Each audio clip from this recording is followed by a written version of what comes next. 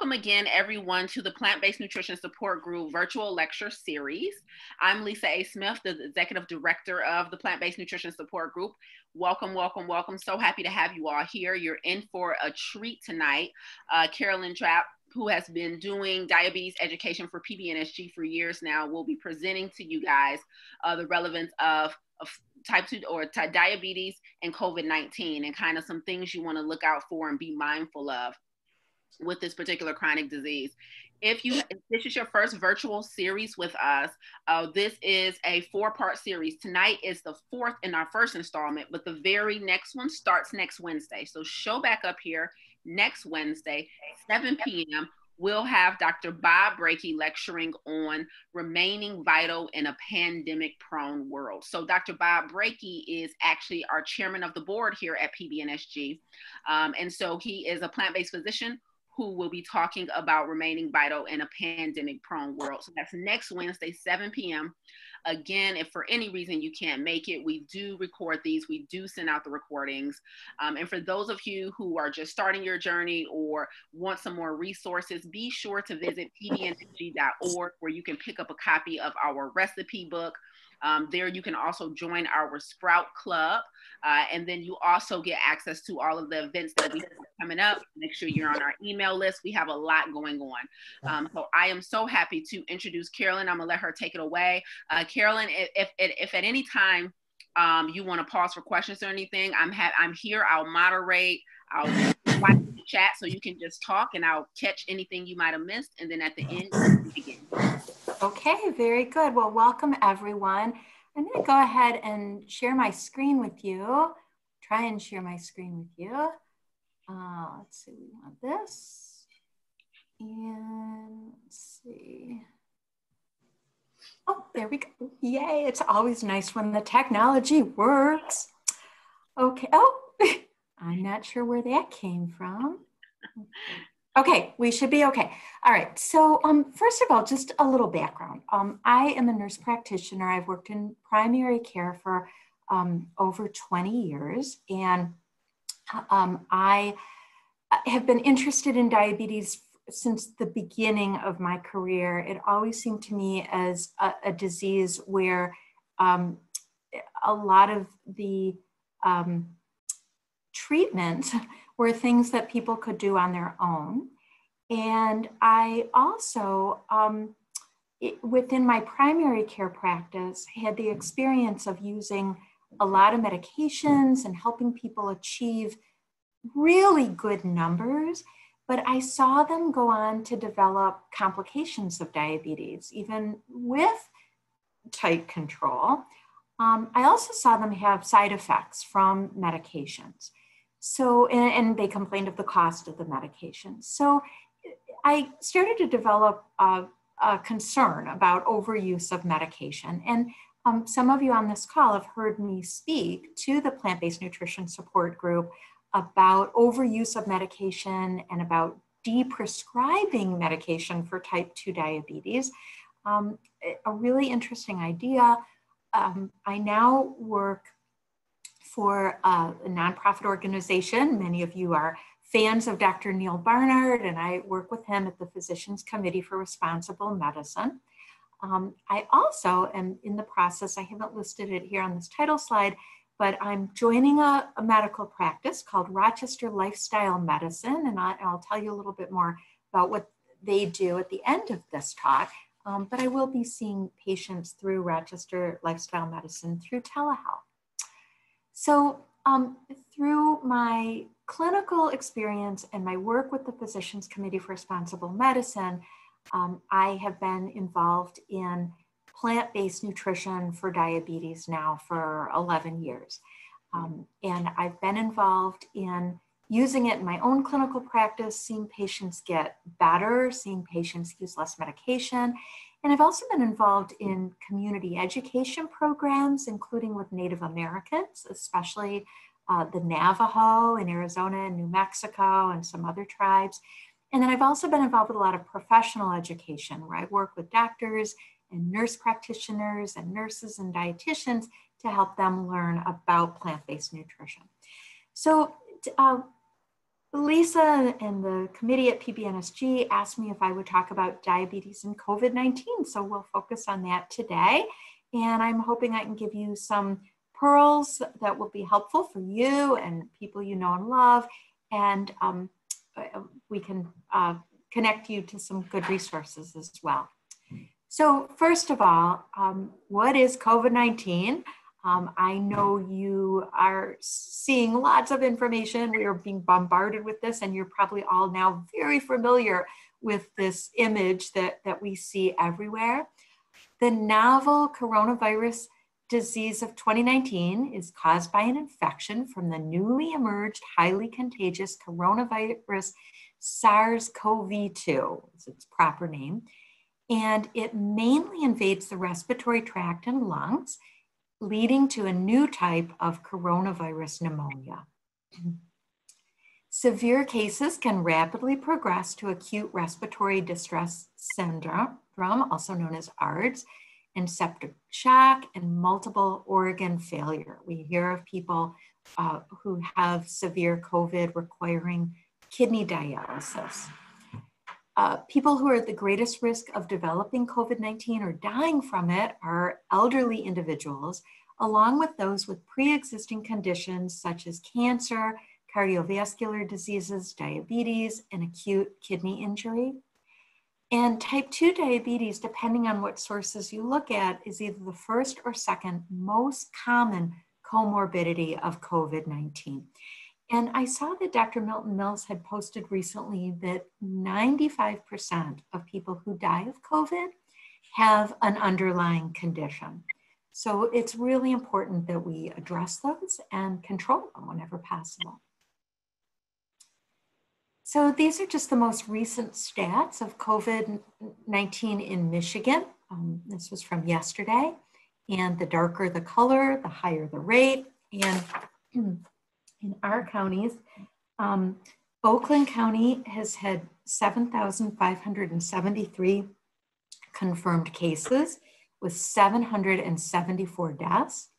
Macomb County has had 5,832 confirmed cases with 662 deaths. And Wayne County has set 7,571 cases with 1,973 deaths. So we're certainly concerned about this. We're one of the national hotspots, and where we are in Michigan, we've been heavily impacted.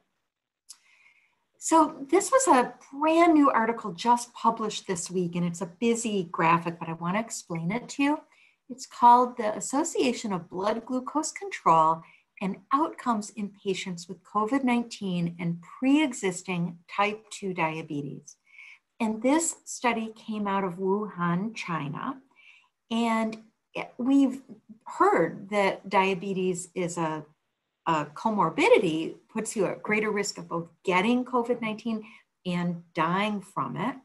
But this is a first study coming out of China that looked at which people with diabetes did the worst. And it'll come as no surprise to you that those who had poorly controlled diabetes were at the greatest risk of death.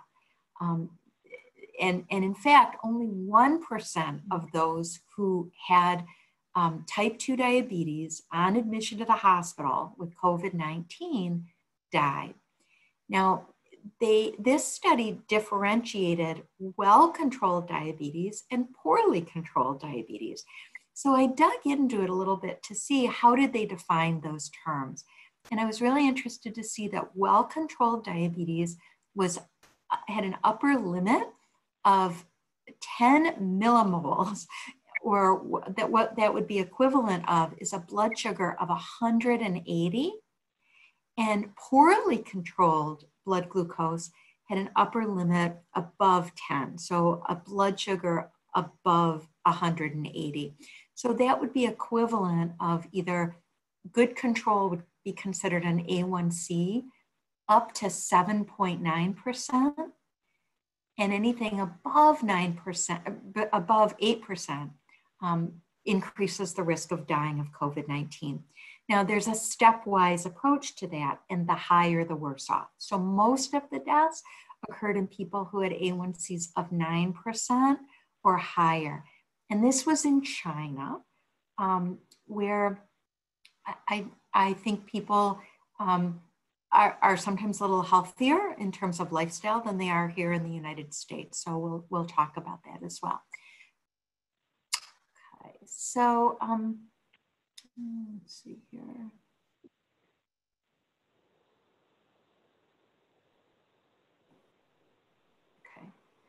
Okay. Okay, so this was interesting. I was looking into a little bit, why is it that people who have diabetes have higher risk of complications due to diabetes? And there were a couple of mechanisms proposed. So this gets into a little complicated pathophysiology, but basically this article suggested two mechanisms. And one is to gain entry into target cells that are affected by this virus. COVID-19 hijacks an endocrine pathway that plays a crucial role in blood pressure regulation, metabolism, and inflammation. These are all things that are familiar terms with diabetes, right? This may affect both insulin resistance, which is the underlying concern in type 2 diabetes, and there is also some thought that the virus may affect beta cell function, causing insulin insufficiency. So the cells that make insulin in our body can be affected. So that's what we typically think of being the underlying problem in type 1 diabetes, but people with type 2 can have some insulin insufficiency too. A second mechanism is DPP4 enzyme concentration. These are enzymes in the gut that help to regulate blood sugar, and they may worsen glucose and insulin metabolism and increase inflammation. Now, both of these are mechanisms that can be targeted by diabetes drugs. And of course, that's why researchers often look at what are the underlying problems and how can we use pharmacotherapy to improve outcomes. And the article concluded that the clinical relevance is currently uncertain. So they didn't make any specific recommendations around treating COVID-19 with diabetes drugs at this time. Okay, so bear with me just a minute because I'm trying to, okay, there we go, I wanna get. All right, so how can we protect ourselves if we have diabetes or are at risk of diabetes from COVID-19? So I wanna share with you some slides that I put together recently for a collaborative effort with NACA, which is Native Americans for Community Action. Many of you who are familiar with my work know that I've been working with Native Americans who have very high rates of diabetes. And NACA is an organization that works with 11 tribes in Flagstaff, and they're based in tribes throughout Arizona and New Mexico. And you have heard about these things that we can all do to prevent the spread of germs. So I know you've seen this information, but have you seen it in the Navajo language? And I'm guessing you haven't. So I'm just going to share these with you to make this a little bit more interesting. So these are all good things that we can do to prevent the spread of germs. We can avoid close contact with people who are sick. We've been encouraged to stay home. We want to wash our hands often using soap and water or antimicrobial solution, and we want to wash for at least 20 seconds. We want to clean and disinfect any areas that are touched frequently in our house, like doorknobs and faucets. Cover your cough or sneeze with a tissue and avoid touching your eyes, nose, and mouth. So these are all good techniques to prevent the spread of infection. But is there more that we can do? And the answer is yes, absolutely. So this is a great time to be taking good care of ourselves. So first of all, physical activity is really important. Walking is a great activity, but anything that we can do to get a heart rate up a little bit. Getting adequate sleep, lots of studies have shown this is important for glucose control and metabolism, weight control. And then lastly, if you smoke, this is a great time to quit smoking. So these are some of the lifestyle interventions. But of course, most of all, this group is especially aware of nutrition and its benefits. And that's something that I talk to Native Americans about quite a bit, that plant foods promote health, and a plant-based diet's been shown to be a great intervention with diabetes and other chronic diseases. So we know these are whole fruits and beans and grains and fruits and vegetables, small amounts of nuts and seeds, and the preferred beverage is water or tea. I want to connect this though to diabetes and to COVID. And dietitian Lee Crosby, who works for PCM, came up with this great analogy. And our blood vessels that carry red blood cells throughout our body are much like roads that transport goods throughout the state. And when we breathe, we bring oxygen into our lungs where it's stored, much like a warehouse. And we need these our red blood cells to travel the highways, to go to the lungs or the warehouse, if you will, to pick up oxygen and to carry it throughout our bodies.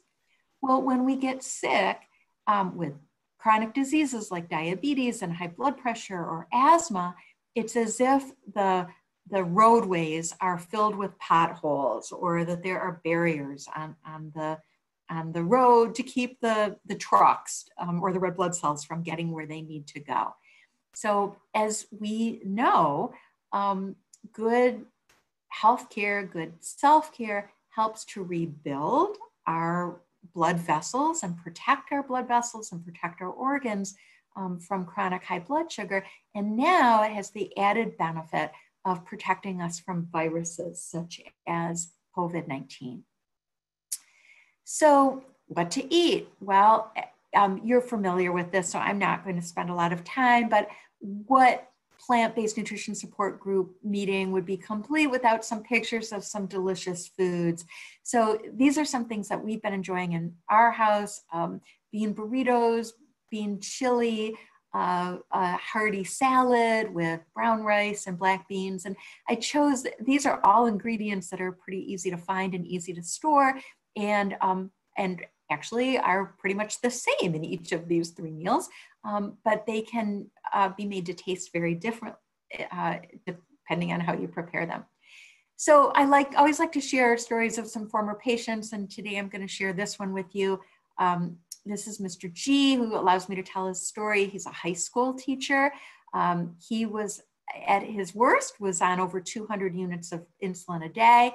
When he changed his diet, he started to have more energy, and he started walking and then running, and he's now completed 3 Ironman competitions and is off all of his insulin and his blood pressure medication, his antidepressant, his cholesterol medication. This is a picture of a woman from the Navajo Nation. She is a nutritionist. She was really embarrassed when she was diagnosed with diabetes, because here she was supposed to be teaching how to take good care of yourself with diet. And here she is, about 40 pounds lighter. She's reversed her diabetes, gotten off of her medication, and she jokes about how the bus driver makes fun of her because she's running to the bus and holding up her skirt because she's lost all of this weight. And I like to share this because the way the Navajo people is so different from the way we live here in Metro Detroit. We have access to healthy food and lots of good medical care and medications of all sorts. And even without those resources, people, without having the resources maybe to make lifestyle changes, people have been very successful there in changing their diet. And I think we can be really inspired by stories such as this one from Mark. So this was a picture I took on the Navajo Nation. This was next to a community garden, and they used this expression, food is medicine. And boy, that's never been more true, right? And here's a picture of a native elder, a woman on the side So we talk about just reconnecting with ancient wisdom. And although Native Americans are thought to have been great hunters and they relied on buffalo, actually, especially in the Southwest, they ate a lot of fruits and vegetables and beans, and corn is a grain. And they had very low rates of diabetes until we started moving them off of their lands and separating them from water and providing them with commodity foods. So that's all I'm going to say about Indian country, but I hope that you'll find inspiration there. And we have additional resources at a website called nativepowerplate.org if you'd like to see some great videos. Okay, so you've heard the message over and over that we should avoid or limit animal products and added fats. And this is true for viruses and COVID-19, because if we can improve our metabolism, we can improve our ability to fight infection. So many of you are familiar with this picture that Dr. Barnard uses in his talk about fat inside muscle cells and how that interferes with insulin, the ability of insulin to do its job. So briefly, insulin, when we eat, insulin's released by the pancreas and hooks up with these red insulin receptors on the cell wall that signals glucose receptors. And that allows glucose or sugar that's in the bloodstream to come into the muscle cell where it gets burned up for fuel. So that's normal metabolism. In people who have insulin resistance or type 2 diabetes, that fat builds up inside the muscle cells and interferes with the ability of insulin to do its job. So the fat can come from beef, chicken, fish, cheese, corn oils, vegetable oils, olive oil. Any of these foods that are full of fat can lead to insulin resistance and type 2 diabetes and worsening type 2 diabetes control. So these are all really important foods to set aside. Now, I didn't mention sugar, and I should, because certainly sugar is not a health food, and foods that contain sugar also often contain fat, and in combination, these can be really problematic. But it's not just about sugar. And we know that people who really reduce or eliminate animal fats, foods that come from animals, and added oils often see tremendous improvements in their blood sugars. Okay. I always like to share pictures of plant-based athletes because if you don't have to take this on faith, a lot of really high-level athletes now are completely fueled by plants and have done really well with their athletic performance. Okay, so let's just talk a little bit more about diabetes and tight control. And this is a topic of great interest to me because I had always been taught that our goal in helping people with diabetes is to get blood sugars as low as possible within the normal range. And we talk about hemoglobin A1C below 7%. This is the target from the American Diabetes Association, or below 6.5% from the American Association of Clinical Endocrinologists. And this is thought of as the holy grail of diabetes management.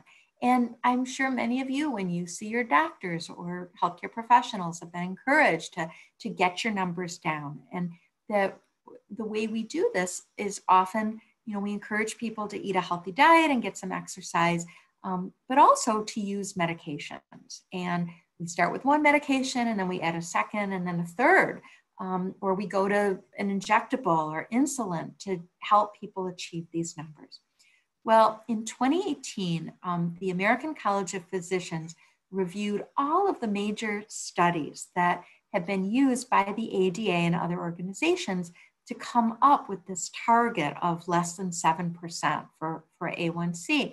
And what they found was very interesting. They actually, and this was the article that they published on this, and basically what they found, let me just look and see, oh, I didn't include the next slide that I wanted, but Basically what they found was that the benefit of tight control with medication did not outweigh the risk of tight control with medication. And because of that, they suggest, and this is guidance statement number 2 right here, you can read it, clinicians should aim to achieve an A1C between 7 and 8% in most patients with type 2 diabetes.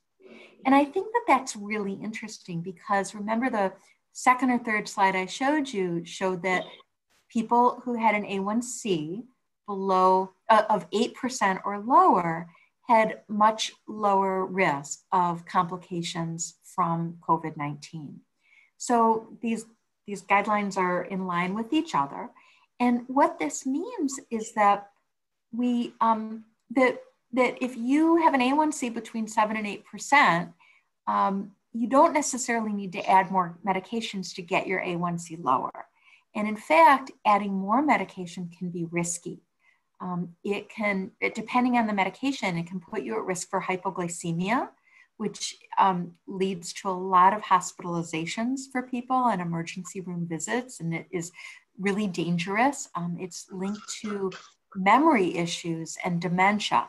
So we want to do everything we can to avoid hypoglycemia. Over medication use also can lead to weight gain.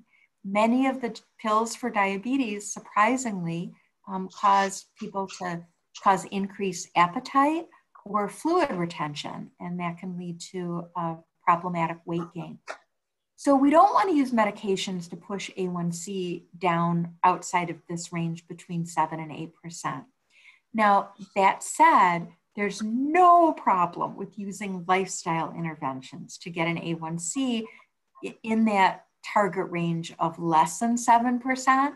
And many people who change to a plant-based diet have seen their A1C drop quite a bit. While I'm talking about medication, I want to make the point too that we want to be really careful about low blood sugar when we change our diet. So if you're on a medication like insulin or a sulfonylurea pill like Micronase or Diabeta or Amaryl or Glyburide or Glimepiride, those are pills that can cause low blood sugar. And if you change your diet, even if you've never had low blood sugar before, all of a sudden those medications can become too strong. So you want to recognize low blood sugar if it happens. You might feel shaky or sweaty or lightheaded, and you want to treat it by eating a piece of fruit or having some fruit juice, and follow up with your healthcare professional to reduce your medication.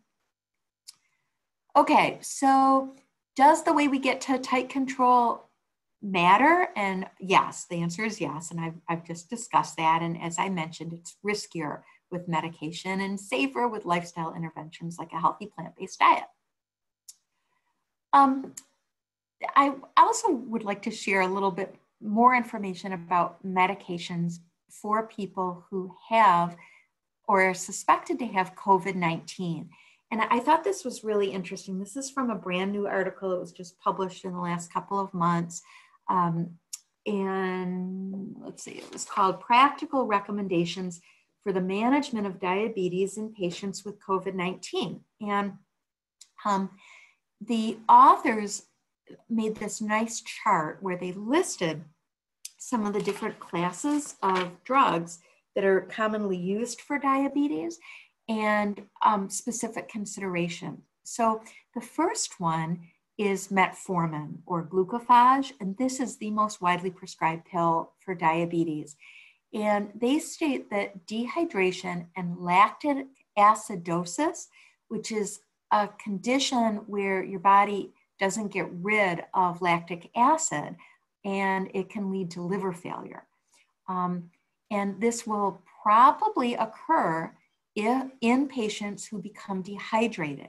So patients on metformin with COVID-19 should be very careful to not get dehydrated and should follow sick day rules, which I'm going to talk about.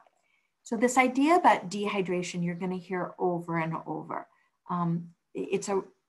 If you are sick, with the flu, from any virus, from COVID-19 or anything else, the thing that puts people in the hospital with diabetes is dehydration. You know, if we're throwing up, if we have a fever and we're sweating a lot, if we have diarrhea, you're losing a lot of fluid. So my important take-home message today is make sure you're well hydrated, and even more so if you take any medication for diabetes. So to go on with metformin, during an illness, renal function, kidney function should be carefully monitored because of the high risk of developing kidney disease with COVID-19. The second class of medications listed are the the sodium glucose co-transporter 2 inhibitors. And I've only got the generic names for them, canagliflozin, dapagliflozin, and empagliflozin. And I'm drawing a complete blank on what the brand names are for those. The honest truth is I've never written a single prescription for this class of drugs because of some of the concerns and because of the high costs of these drugs, and because they're really third line agents. They're never anything that would be prescribed at diagnosis, so I don't use them. But there may be some benefits to them. There are some articles that suggest that they may have some benefit beyond glucose control in people who have heart failure. So I want to encourage you to talk with your healthcare provider who knows you best about the drugs. But with this class, if you were to develop the flu or COVID-19, again, there's a risk of dehydration and diabetic ketoacidosis, which can be a really dangerous condition. So in that situation, it's recommended to stop these drugs and to follow the sick day rules that we'll talk about. People should not go on this class of drugs during a respiratory illness, and it's really important to monitor kidney function with a blood test if you're taking these drugs. Okay. And then here are the other classes of drugs, the glucagon-like peptide 1 receptor agonists. These are the DPP-4 inhibitors. The Januvia would be an example of this drug. You are also at risk of developing dehydration with this class. The DPP-4 inhibitors are Victoza is a commonly used DPP-4. I'm sorry, I've mixed these up. The GLP-1 is Victoza and the DPP-4 is Januvia. And Januvia and others in the class like alogliptin, linagliptin, saxagliptin, and sitagliptin, which is Januvia, these actually are generally well tolerated and can be continued. The only thing though that I would say about these drugs is they really have a very low, they're not all that effective.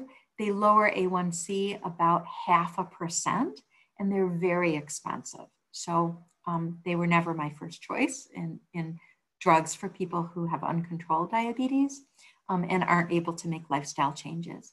And then the last class of drugs that I'll mention is insulin.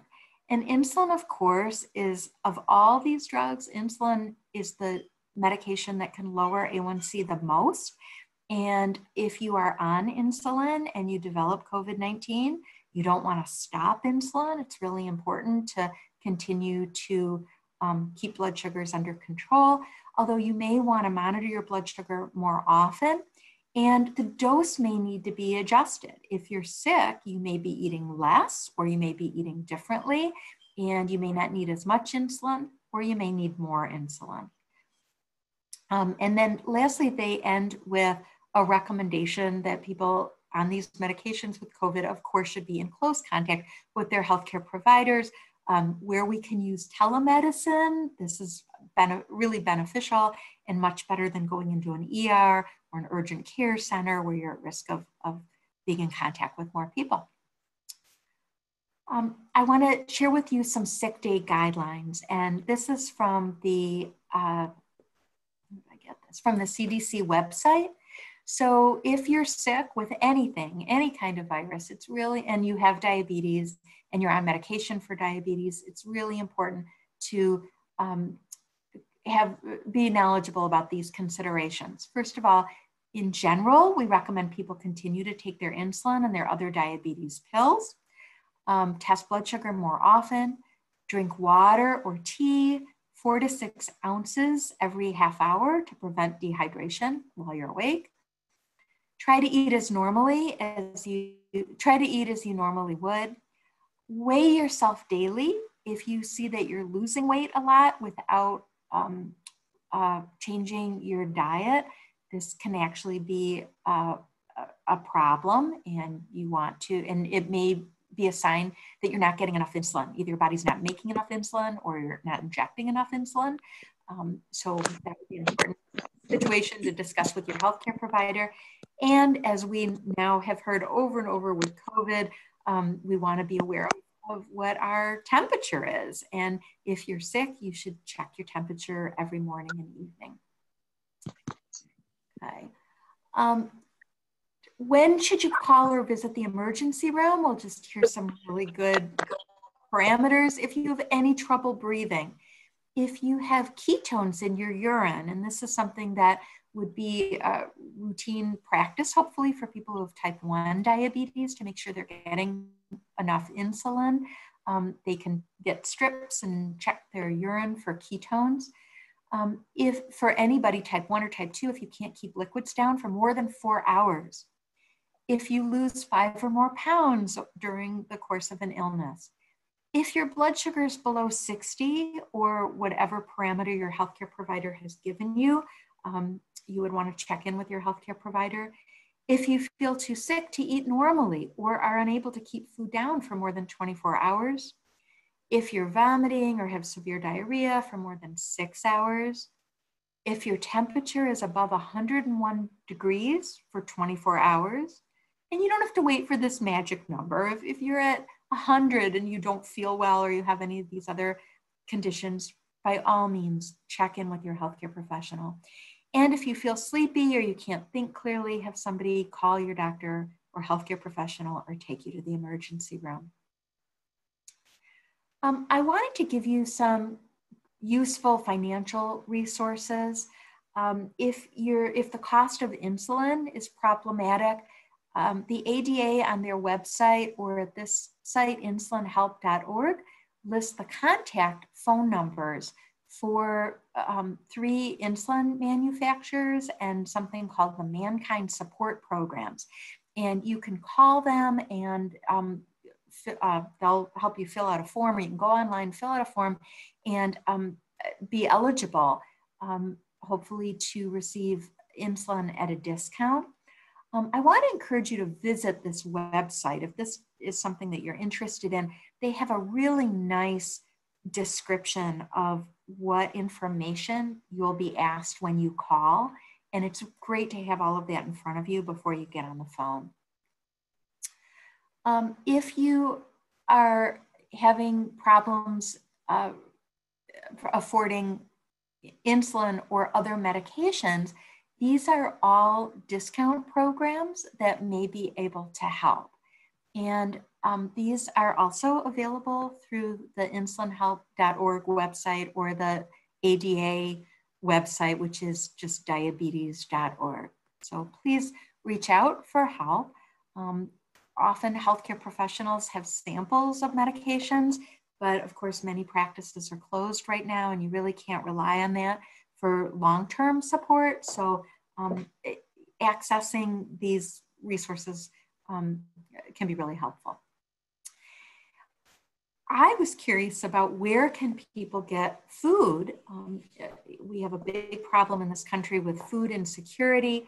I read today in the New York Times that 1 in 5 children right now are food insecure, are not getting enough to eat.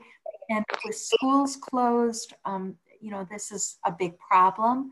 I know at the YMCA, where my husband works, they've been providing sacks of groceries or meals to people they can get in the parking lot. And I looked to see if I could find any resources providing plant-based meals.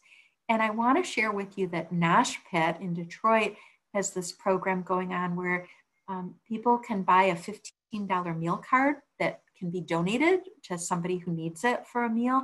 And also for a donation of $25, they'll put together a bag of groceries. So I'm not aware of other local places that are providing plant-based meals. I know the Esselstyn Foundation is providing plant-based meals, but I think that's just in Ohio. I'm not sure they're working with others.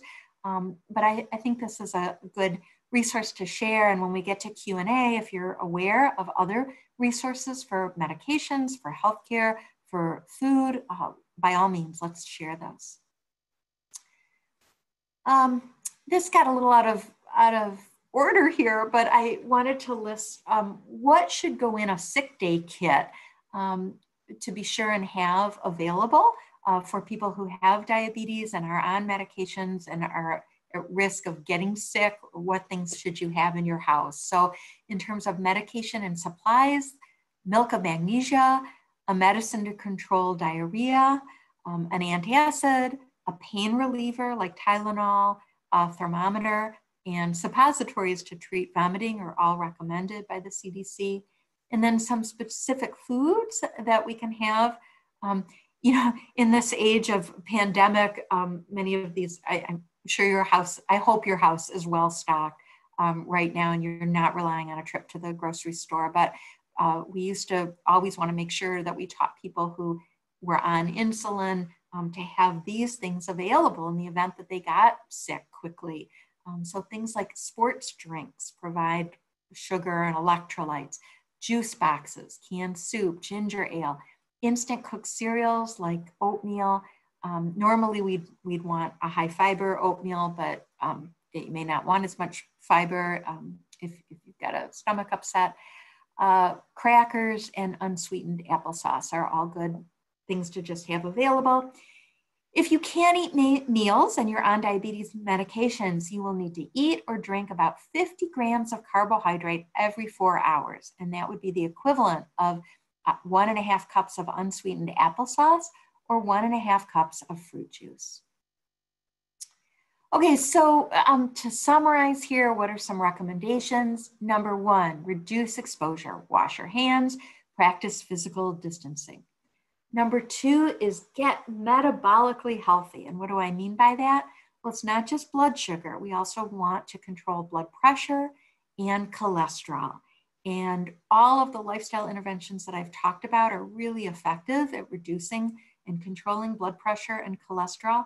But if you're on medications for these, it's important to continue these medications and to be in close contact with your healthcare professional with those conditions and to make sure they're well controlled.